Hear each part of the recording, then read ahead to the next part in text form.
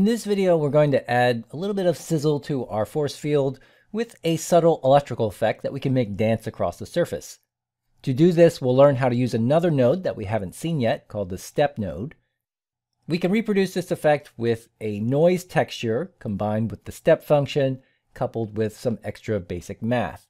Because the effect is really almost a separate entity added on top of the force field, we're going to make it a subgraph and then combine it with the force field shader graph later. For now, we'll make a temporary material to hold our electrical shader, then just visualize it over a gray background. This effect relies on some kind of noise pattern, and I already have a seamless electrical texture downloaded from a website called texturesforphotoshop.com. You can search there for more free textures or just use one of the several noise patterns that I've included in the resources. Whatever you use, just make sure that the texture is seamless and tileable. Import the noise pattern of your choice into the project. Asset, import new asset.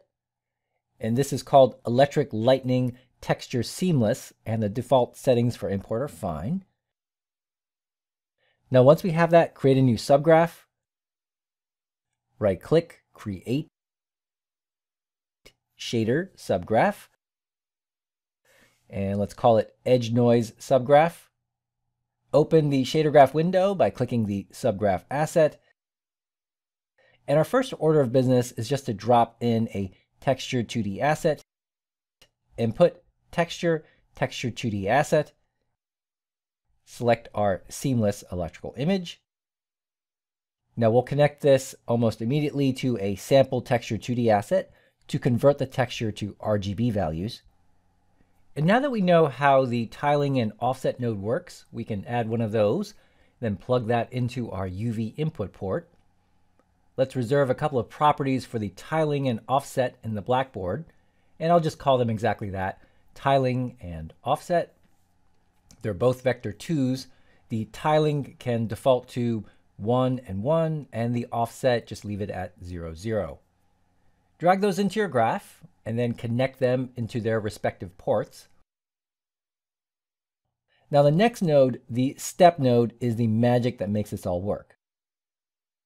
Math, round, and there's tons of little rounding operations in here, and we want the one that's called the step. And that's just a really simple math function. Again, per usual, you can always right-click over the node to open documentation. And according to the docs, this step node returns 1 if the value of the input in is greater than the value of the input edge. Otherwise, it returns 0. We want to connect the sample texture 2D to the edge input port, but be careful, we don't want to drag all 4 RGBA channels into the edge. One channel will work just fine, otherwise we're going to have a lot of extra information that we don't need in this case. Because the image is mostly blue, let's connect the blue channel to the edge input port. And just like we read, the step node is a math function that simply classifies values as either 1 or 0, true or false. And it does this based on comparing each value with the second input port. If the value that we have set for this in port is greater than whatever we find in the edge, and that's the texture, we get a value of 1. If it's less, then we get a value of 0. Shadergraph represents these values in the preview as black and white pixels, so you'll see the thumbnail is pure black or pure white with no grayscales in between. And the resulting black and white pixels depend on what value we have set in the import. Use a large in value and the whole thumbnail will turn white.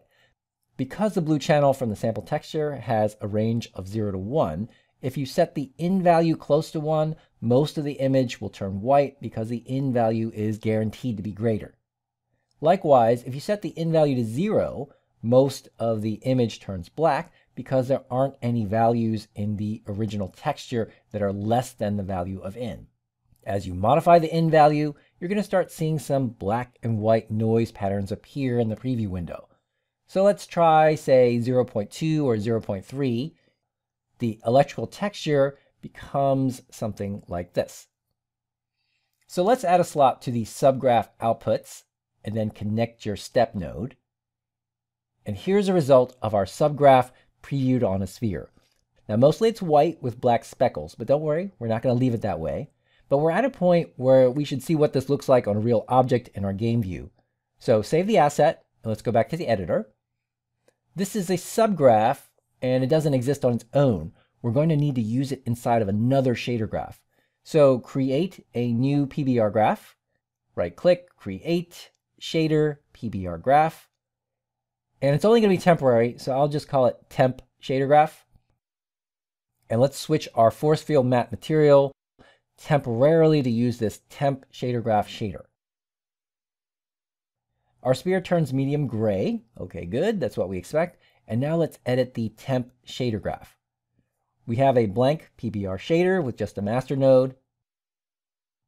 And let's add a new node. It will be inside of this blank group that should say subgraphs. Select the edge noise subgraph that we just created. Let's drop that into the shader graph. We want to plug this into the emission port of the PBR master, but probably not directly, as that will just look black and gray like this. Instead, let's multiply it by color. Create a math, basic, multiply node. And we can connect this, but we'll need something to multiply it with. Let's create a color property on the blackboard and switch the mode to HDR. Pick a nice color for electricity. I always think of it as a bluish white.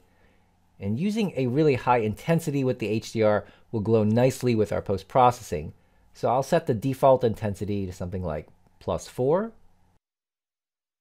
Drag this color property into the shader graph, and then connect that into our multiply node. Hook up the output of the multiply into the emission port of the PBR master, and now our preview shows a nice light blue. We can't really visualize the glow here without the post-processing, so we do need to go back to the editor. Let's save the asset and then go back there. With the default +4 intensity, the sphere is glowing a lot. Knock that down a bit and you'll see our default texture on our sphere. And that's not the look that we're going for, of course. The material is mostly white with these little islands cut out. Instead, what we want is to trace the outlines of those little noise patterns, and we want a lot less of the texture glowing. The general shape of the noise is good, it's nice and organic, but we want the edges of the noise pattern and not so much of the texture filled in. Otherwise, when you crank up the intensity, it looks like this. Go back to the edge noise subgraph, and the trick to grabbing the edges of the pattern that results from the step node is actually to use two different step nodes with slightly different in values. And then we can just take the difference of them. All right, so I'll just do that and you'll see what I mean. Add another step node into our graph right below the other one. Connect the sample texture 2D output into this step node as well. And this time, let's change the in value to something a little bit bigger. Our first step node used a value of 0.2. On this node, let's try something like 0.3. Make a basic math node to subtract the resulting values. Math basic subtract. And we want to subtract the step node with the smaller in value from the step node with the larger value. So we'll probably need to crisscross the inputs here. And let me rearrange the nodes so they make a little more sense visually. And now you'll see that we have a new pattern where we have just some really noisy representation of the edges, almost like fuzzy contour lines. Connect this into our output slot, and that should create a pattern much closer to what our goal was. Okay, save the asset. Let's check it out in the editor. Because our temp shader graph is already using the edge noise subgraph, our scene should update automatically. And now you'll see something that looks more like little glowing embers or electrical sparks. Compare that side by side with what we had before, and you can see the difference is that we're only cutting out the edges from the noise this time. With the HDR color, we can pump up the intensity or just tone it down to your liking. Go ahead and pick a color for a different look. But I may just go back to my boring sci-fi blue. Currently, we're using hard-coded values to determine our shader effect, and we probably want to expose them as a couple of properties instead. Because most of the work is being done in the subgraph, we do need to set up two sets of properties. Let's first go to the subgraph, and here let's set up two vector1 properties on the blackboard. And I'll call the first property cutoff That will describe the threshold for the in value of the step function. And let's use 0.2 for the default.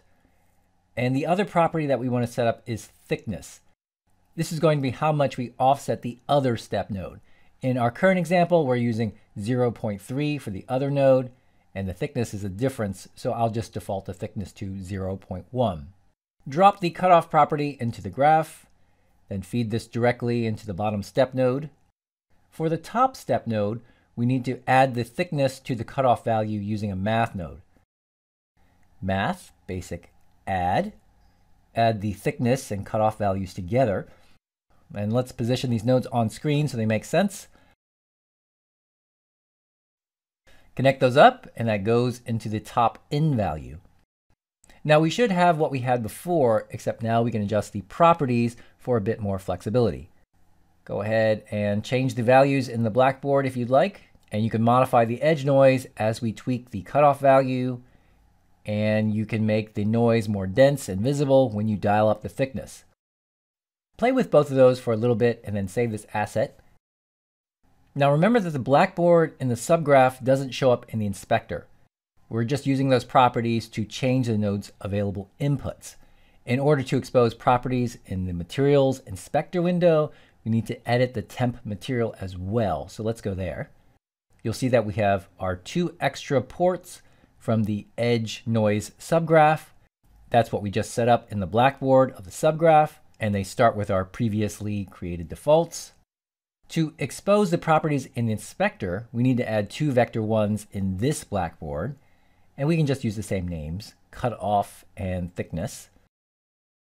Just throw in some default values. It doesn't really matter what they are for now.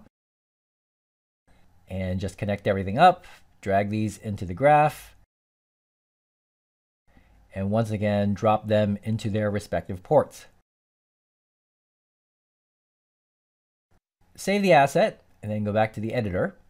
We now have 2 properties in the material inspector that you can tweak around to change the cutoff and thickness values.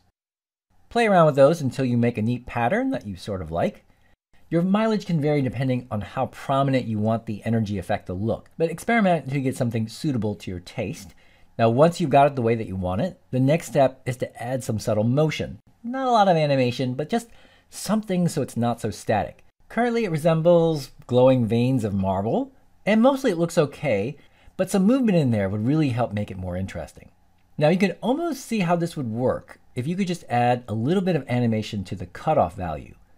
If you drag that around, it almost does what we need. We just need to figure out how to add some nodes in our subgraph to make that move on its own without manual intervention. Now, this is a great time to implement this feature as your challenge. It's only a few extra nodes, but you'll need to use what you've learned over the last few videos. And you can do most of this with just the time and the sine nodes. Just adding some kind of cyclical motion should be enough to make it less static. As a hint, you'll probably also need a remap node in here as well. And there are a couple of different ways of setting this up, but I think I would recommend changing the cutoff property to a vector 2. And that way you can use it to define 2 boundaries of a whole range instead of just one static value. You probably also want to expose a property to control the speed of the sine wave while you're in there. Call it frequency or something like that, and then modify how fast the sine wave oscillates with this frequency property. Okay, so try that on your own. Pause playback. We'll resume in the next part where we show you one solution to make our electrical effect come alive.